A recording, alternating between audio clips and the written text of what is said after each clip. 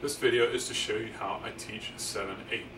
The study of 7-8 can definitely be tricky if you don't simplify it. So remember to tell the students that the top number, 7, tells you that there are 7 beats per measure, and the bottom number, 8, tells you that the 8th note gets the beat.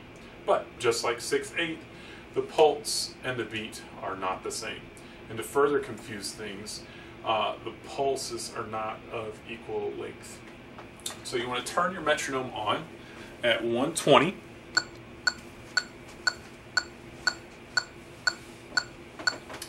And introduce them to 2 plus 2 plus 3, 7-8. So there's a few different versions of 7-8. The first one we're going to go for is 2 plus 2 plus 3.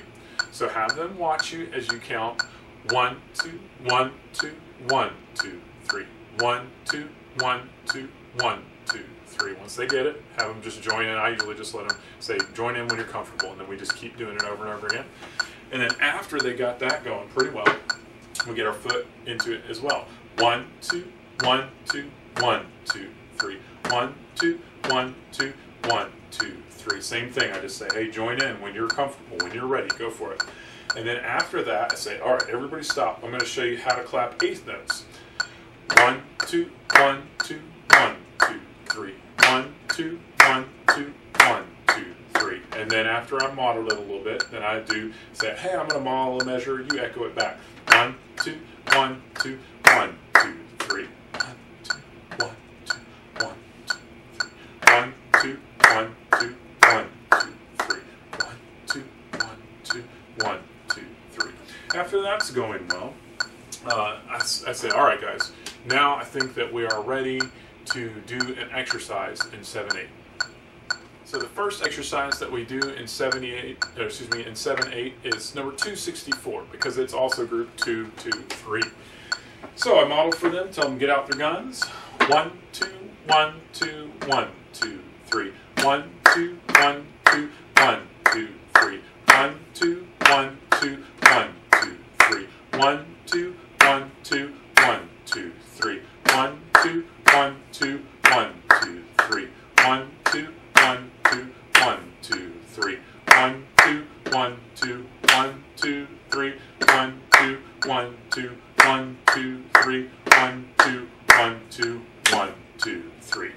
And then after while they're doing that, hopefully they're using their gun or pointing to it, then I'm going to shine it up on my projector, or you can write it up on your board if you don't have a projector.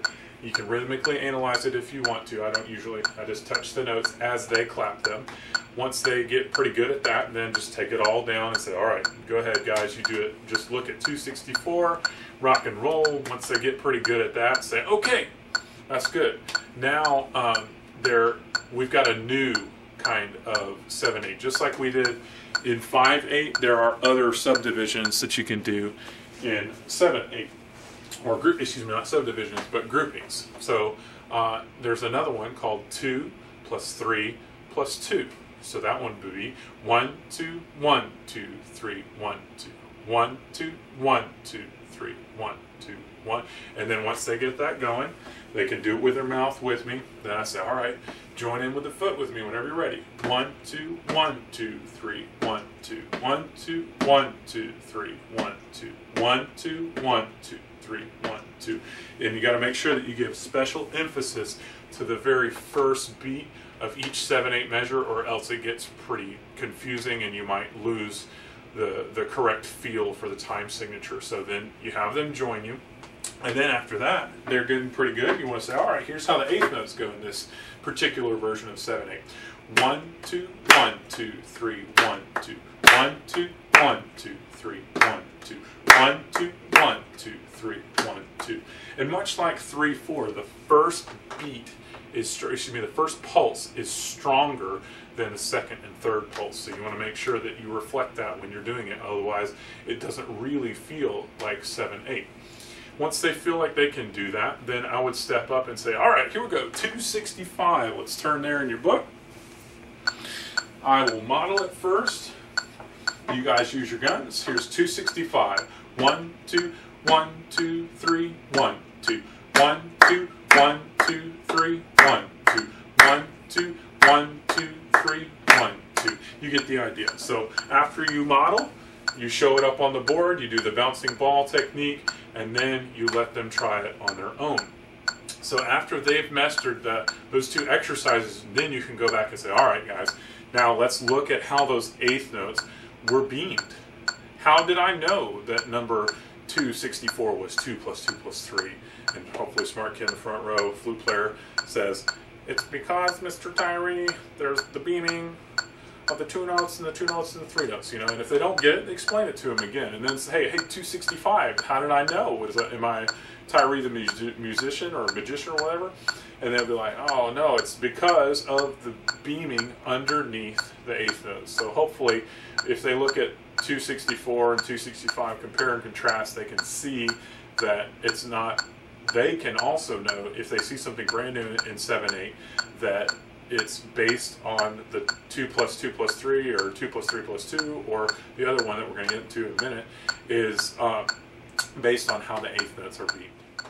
Now it's time to introduce them to the last version of 7/8, 3 plus 2 plus 2. Have them watch as you count 1, 2, 3, 1, 2, 1, 2, 1, 2, 3, 1, 2, 1, 2, 1, 2, 3. Join in with the counting when they start to feel comfortable, you know, a little at a time or all together, however you like to do it as band director. Then get your foot up there where they can see it, and 1, 2, 3, 1, 2, 1, 2, 1, 2, 3, 1, 2, 1, 2, and then you have them join in, and then once they feel good with that, then you clap the eighth notes, 1, 2, 3, 1, 2, 1, 2, 1, 2, 3, 1, 2, 1, 2, giving special emphasis to the very first pulse in each measure. And then, once they feel good with all that, say, hey guys, all right, we're ready to do it for real. Let's go turn to number 266 in our book. I'll model it, you use your gun. 1, 2, 3, 1, 2, 1, 2, 1, 2, 3, 1, 2, 1, 2, 1, 2, 3, 1, 2, 1, 2, and you get the idea. You model a whole exercise for them, then you put it up on the board and you touch each note as they do it so that they're getting that this sound equals this symbol on the board, and then take it all away and just leave the metronome on, count them off, and see if they get it. Then you can go back and tell them one more time, look at the beaming of the eighth notes, and you tell me which one is 2 plus 2 plus 3, 2 plus 3 plus 2, 3 plus 2 plus 2, and then have them look forward at the next few 7/8 exercises and try to guess which grouping it should be. So in 7/8, I would like to show you how the 16th notes would work. So if you look at number 278, here we go. 1 and 2, 1, 2, 1, 2, 3, 1 and 2, 1, 2, 1, 2, 3, 1, 2, 1 and 2, 1, 2, 3, 1 and 2, 1 and 2, 1, 2, 3, 1, 2, 1, 2, 1 and 2, 3, 1 and 2, 1, 2, 1 and 2, 3, 1, 2, 1, 2, 1, 2, 3, 1 and 2, 1 and 2, 1 and 2, 3, and go through the whole modeling and all that we've done with all of the other exercises.